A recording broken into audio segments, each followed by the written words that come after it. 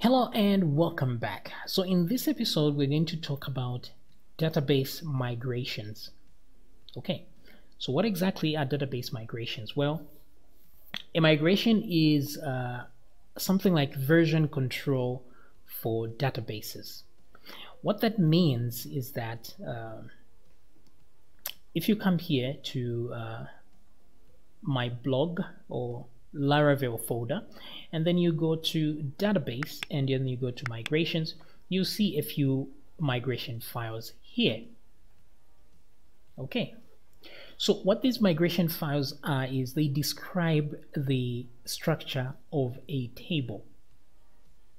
So what you do is you create a structure of a table, and then instead of going directly to PHP to create a table here, you do it through a migration. So the advantage of doing that is that in future, if you want to go back to an earlier version, you're going to have it here, because as you can see, there are versions here of these migrations. And so you can just tell it, I want to go back 2 databases ago, and then it's going to retrieve everything back and then create the way the databases were some time back. And also the advantage is that if you're working in a group, you just create these migrations and then you send them to the whole group, and then they can just run those migrations so that you are running exactly the same database, you're testing on the same database as the other in the team. So this is like version control. It's more like the way GitHub is for code. That's how migrations are for databases. Okay, so let's see how we can create a migration and how we can it can be useful. So in our case, we have our database here called my blog, and then we have 2 tables, customers and users.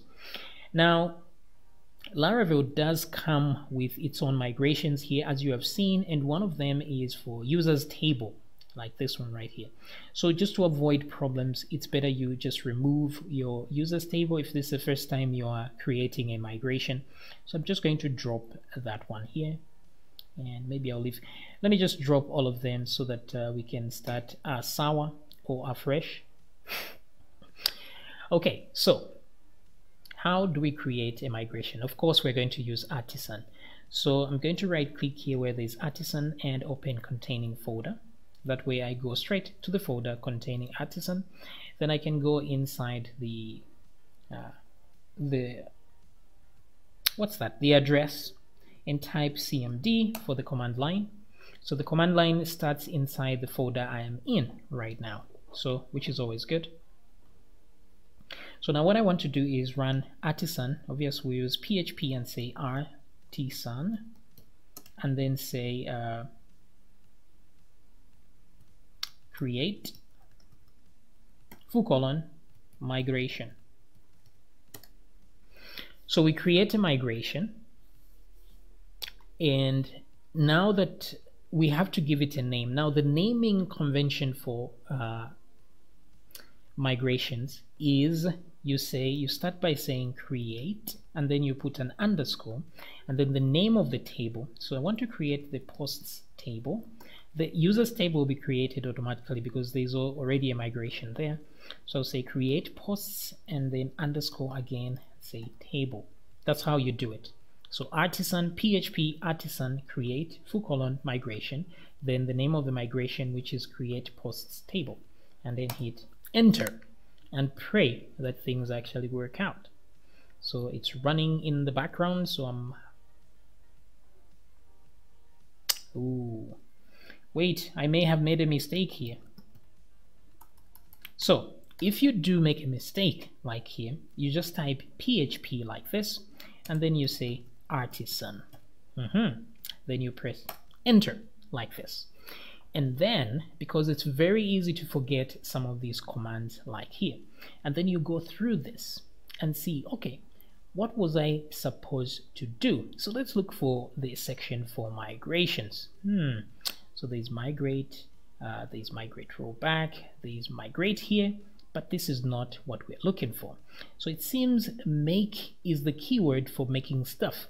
So it's make migration, create new migration file. Whoa, looky there. So now what you do, once you do that, you type CLS to clear the screen, and then you try again, PHP artisan. Let me reduce this here.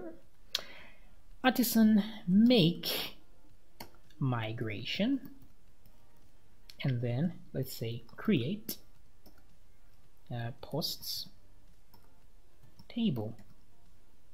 Press enter and hope this time it works.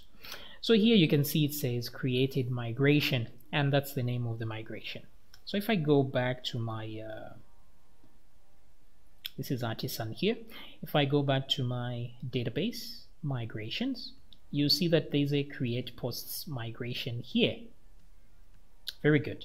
So all it did, it didn't actually create the table, it created this class right here. And then when I want to create the migration, it's going to run this class right here. Okay, so let me come back here. It seems like it's running some stuff in the background. I have no idea why. I'm just going to close that.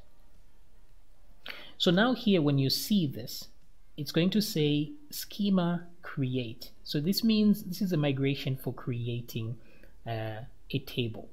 And then you see here there's a function up, meaning when you run this one, it's for creating, and this down is for when it will be run when Laravel decides to take down the table. This is why it says drop if exists posts, and then create posts.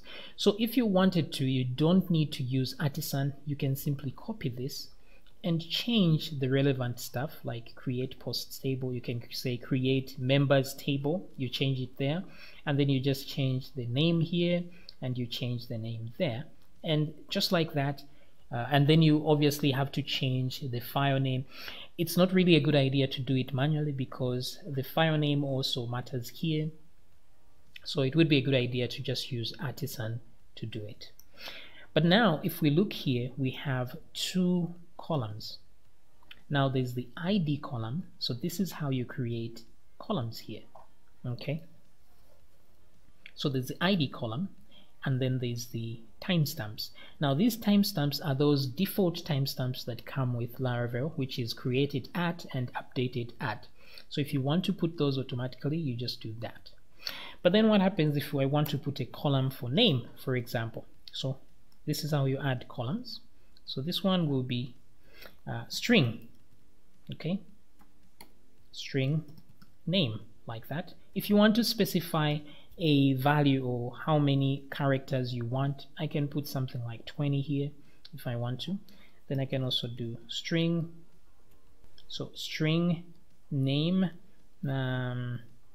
maybe email, like that.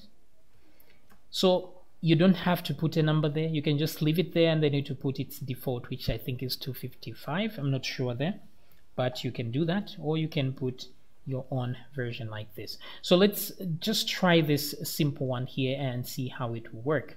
So I expect to have one, this is the primary key, 1, 2, 3. This one creates 2. So 1, 2, 3, 4, 5 columns here. So I will save this file like this. And then all I have to do now is go back to artisan. Where is this? Refresh. Open containing folder. Again, cmd. And then now I'm going to say PHP artisan. And then just say migrate. Like that. Enter. And then once I do that, it starts creating those available migrations there. So you can see now it says I created users table, failed jobs table, password resets, create post table, blah, blah, blah. So let's come back here and look at my blog and see, you see all this has been created on our behalf. Now we are more interested in the posts table to see its structure.